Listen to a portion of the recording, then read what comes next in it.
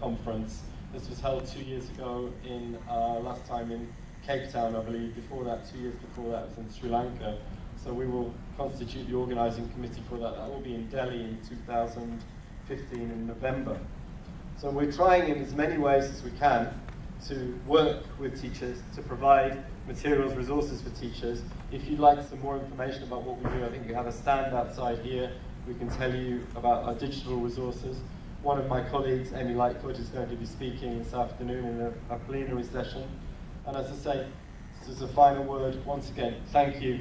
Thank you to the organisers, thank you to the hosts, thanks to you. Thanks for having us here. Thank you very much.